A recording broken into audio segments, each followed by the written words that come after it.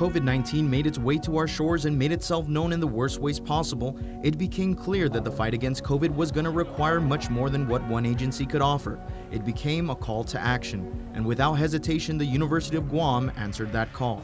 Director of Global Learning and Engagement, Carlos Taitano. Throughout the pandemic, early on, during, and through the vaccination, UOG has kind of raised their hand and said, we want to be a part of the help and part of the getting Guam out of this pandemic. From establishing call centers to providing over 13,000 meals to frontline workers, raising over $60,000 by way of virtual telethon to provide PPEs, and now working with the Guam Army National Guard in vaccinating our community. It's a tremendous feeling of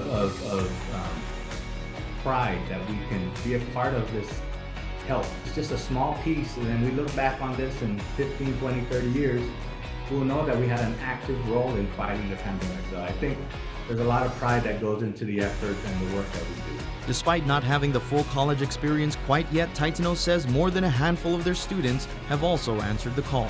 A number of volunteers that come to help at the vaccination clinic are AmeriCorps volunteers, and these are students at the University of Guam.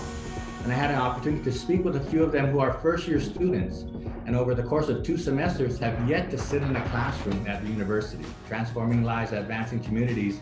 It's even starting with our first-year students, and their experience at the university is being part of this help. And so again, it's a tremendous effort from a whole bunch of people, from the AmeriCorps, Serve Guam, university, community, Guam National Guard, and of course the folks at Public Health. And so it's been an honor to be a part of this energy and this movement to get Guam healthy again. The university's role in this pandemic is a clear representation of them living out their mission to serve.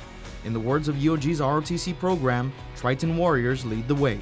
For Guam's News Network, I'm Peter Santos.